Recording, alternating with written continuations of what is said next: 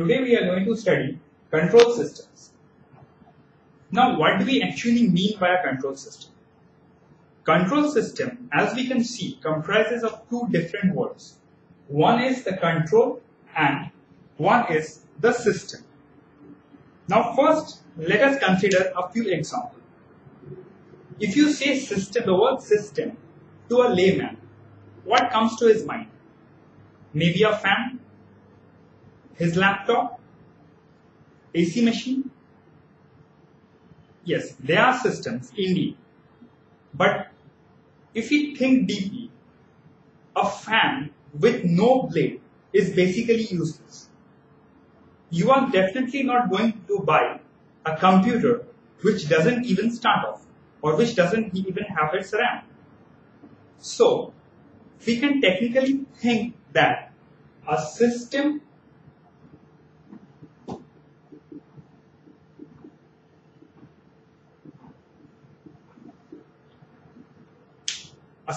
is something that can give us a desired output. That is, we can get what we exactly want from the system. Now coming to the other part, that's the control part. Now you have a fan, and during the winter season, suppose you want to start off the fan at say some 1 or 2, and the fan doesn't have a regulator. It goes on in the full speed. You definitely won't be liking it. Similarly, in other cases, you might be getting the desired output, but then there should be a mechanism in which you can control that output to suit your various needs. Like in a AC machine, if we can't operate it at various temperatures of air, then basically it doesn't serve much of its purpose, although it classifies its basic requirement as a system.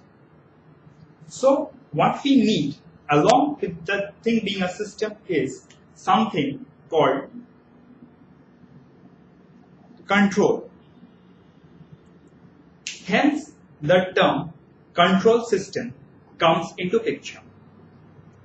So we can see a control system predominantly has two parts. Let's see what are they.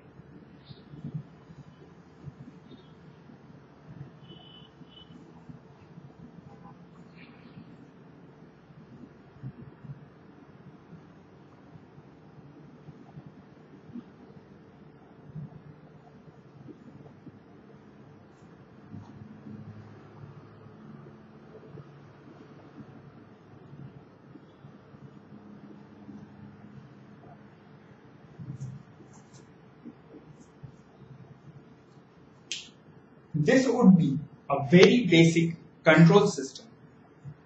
Here we can see we have the input. Here we have a summer. I will come to the summer later. Here we have the system. Now this system output is basically fed in a form of a loop to the adder, as I have mentioned before. Now the input is fed from here. It comes and the output signal is fed through this loop. There is some addition or subtraction depending upon the feedback mechanism, and this modified signal is again fed to the system. This way, it establishes a control over the output. Now, let us take a few examples. Suppose you have a temperature control device, okay, and we want to operate it at a temperature of say 40 degrees centigrade.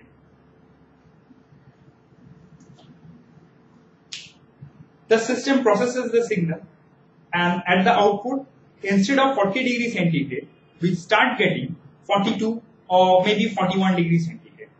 Now what happens?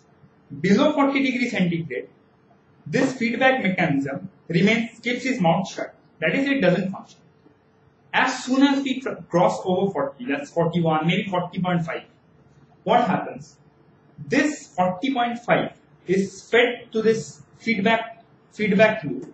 Here it compares with the predefined output.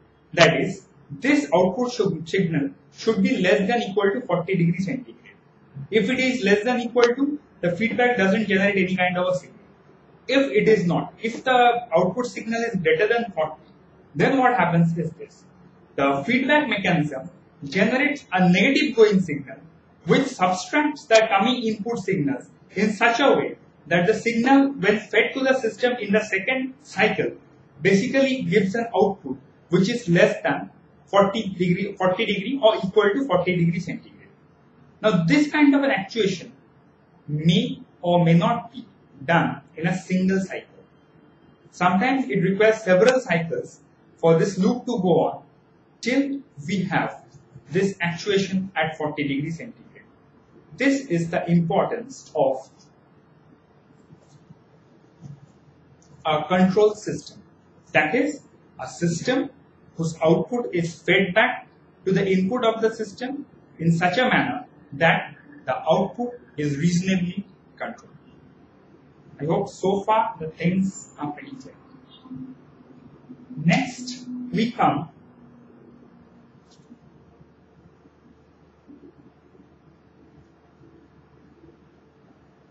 now. I had mentioned about something called feedback. Now, from the term, it's pretty clear. A feedback is something that is being sent back to the original input. Now, feedback, as you can see, can be of two types.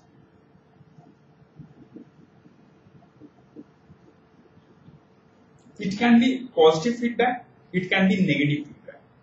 Now, what do we mean by positive feedback?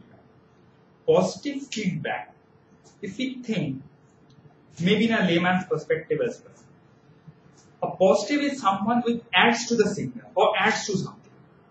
So, the previous example that I took, from 40 degrees centigrade, it adds on to that 40 degrees centigrade, next is 41, next cycle 42, then 43, 44, and so on. In a negative feedback is actually where the actuation and other control mechanism takes place. So when the output signal shoots over the 40, then it's the negative feedback that comes into picture and brings it down below or equal to 40. So in order to have a proper control system, or rather a stable control system,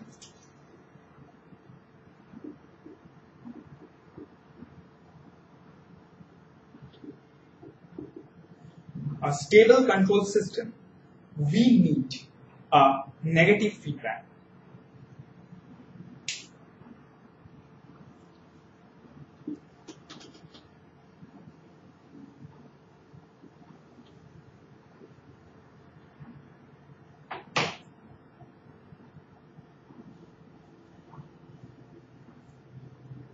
Now, let us take few examples of some basic systems. In networks, we have seen a basic system for an RC circuit. Let us first see what the circuit is all about.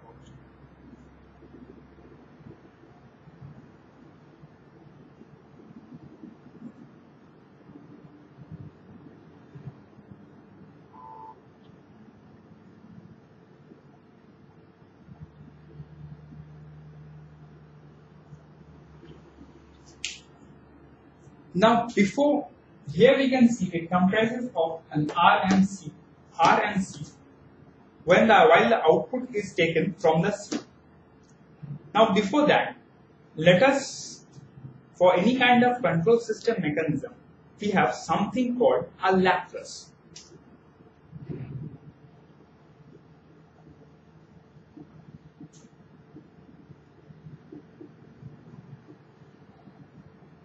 This Laplace is nothing but, when we work in the frequency domain, that is in something called an S domain, it's called Laplace transform. So for this circuit, the Laplace transform of the entire circuit would be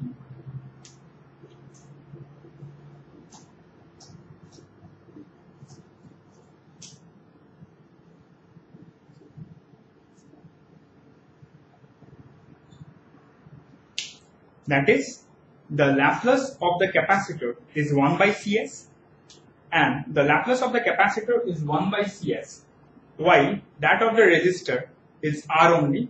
So the output by the input in the Laplace domain is 1 by Cs divided by R plus 1 by Cs. Now, this parameter V0 by Vi is called a transfer function.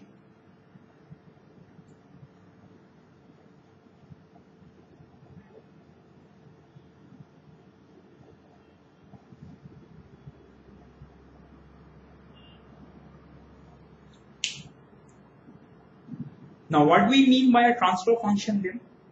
Transfer function, in simple words, is the ratio of the output in the Laplace domain, that is V0s, and through that of the input in the S domain, that is VIS.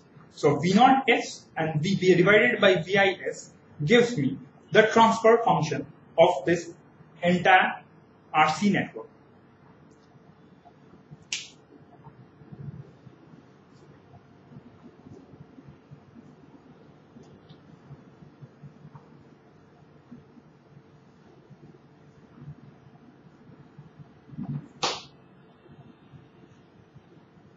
So let us first take a few examples of the transfer functions. I will draw some circuits on the board and you work it out on yourself what the transfer functions would be, and then we shall try and solve whether the answers you have got is right or wrong. Okay.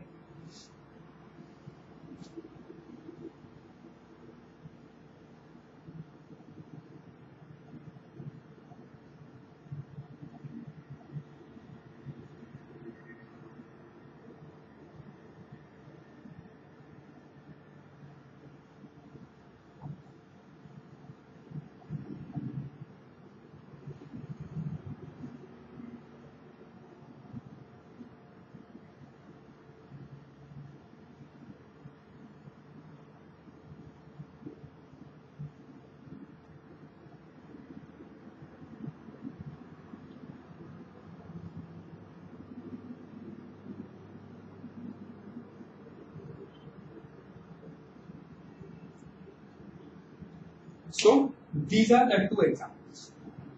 Now first try to solve them out. This circuit has one inductor L and we get the output from the resistor R. For this circuit, we have inductor L connected in series with a capacitor, that's C1, and we get the output from the second capacitor, that's the C2. Now try to solve them out and let us see what the answer works out.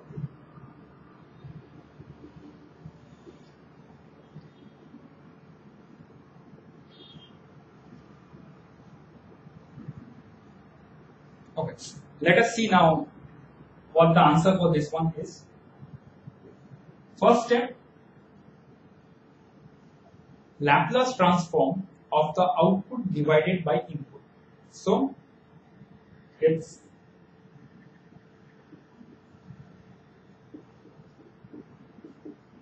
V0s divided by VIS. Now we get the output from the resistor. The Laplace transform of a resistor is nothing but R. There is no frequency domain to a resistor. So it's R.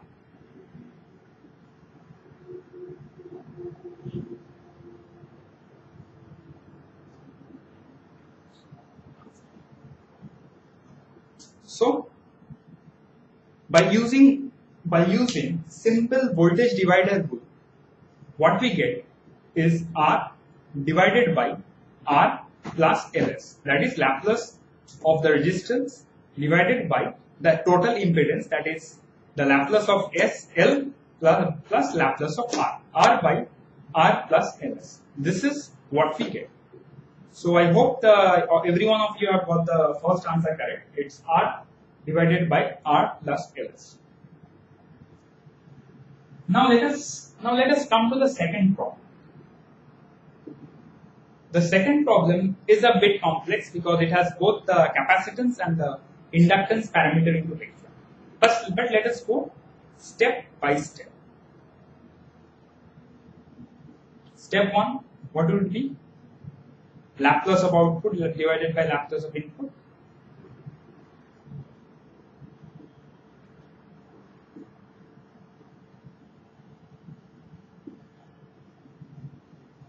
So what will be the Laplace of output?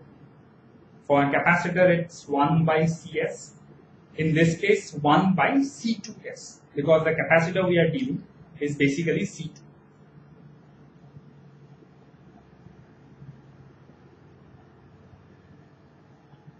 And according to voltage division rule, it will be divided by the total impedance of the circuit.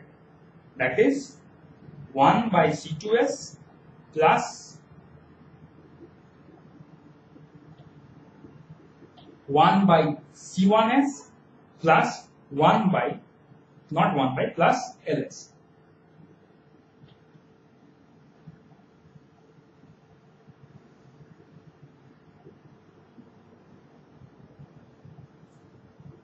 This is what we should be getting.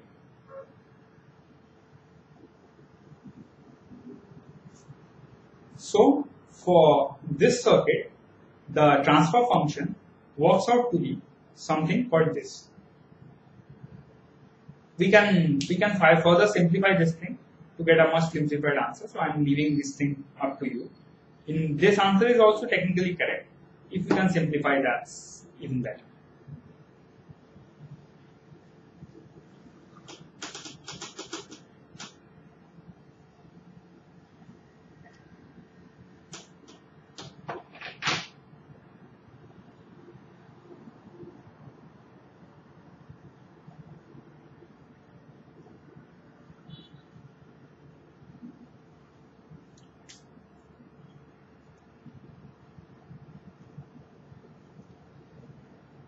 Now, in the transfer functions, well, we did the 3 examples of the transfer functions.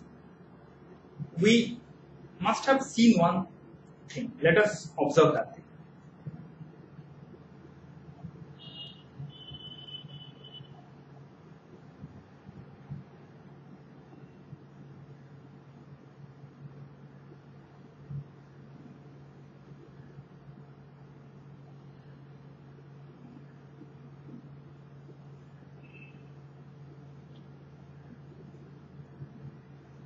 These are my 2 circuits. As you can see, these are my 2 circuits. For the first circuit, what we have one capacitor, one resistor. So what does the transfer function works out to be?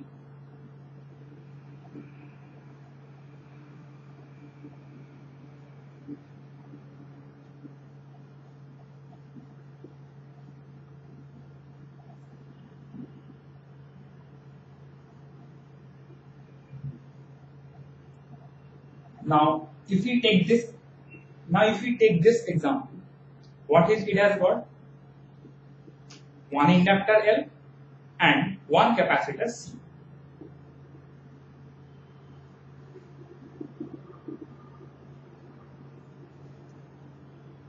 For this, the transfer function would be, it will be 1 by Cs divided by Ls plus 1 by Cs, right?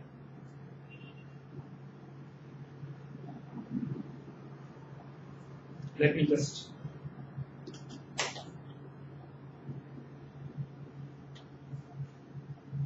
if we further simplify this thing, we get something called this.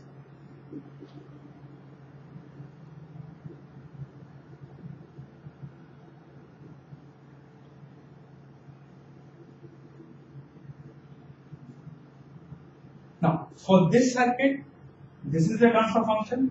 For this circuit, this is the transfer function. Now, if we observe it minutely, or if we go into the behavior of a resistor, capacitor, and inductor, we find basically a resistor is used where we want to dissipate the signal. That is for some signal loss or something like that. A resistor is used. But on the other hand, a capacitor and an inductor is used for something called a memory, as a memory device. That is, we can store a signal in an inductor as well as a capacitor. So an inductor and a capacitor we can term as memory elements. Now in the first circuit we notice that we have only one capacitor, while in the second circuit we can see we have two memory devices, one inductor, one capacitor. Coming back to the transfer function, here we see in the denominator of the transfer function, the maximum power in case of a single capacitor circuit, maximum power of S is 1.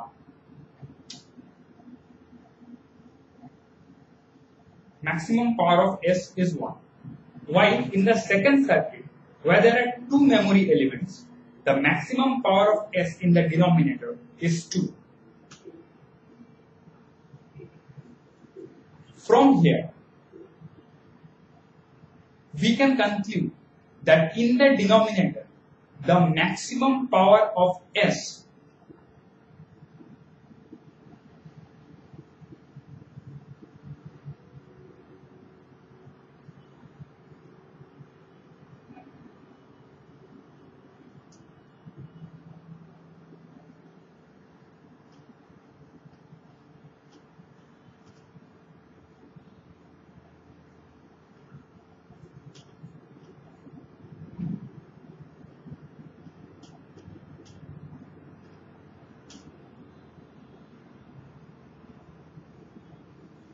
the maximum power of S in the denominator is actually equal to the number of memory elements in the circuit.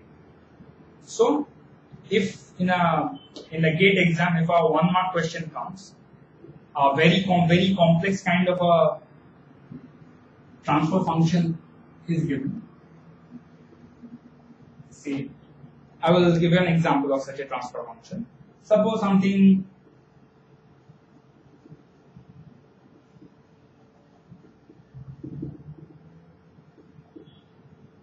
some arbitrary transfer function like this is given, a very complex one, and the options are what are the number of memory elements in the circuit. The options can be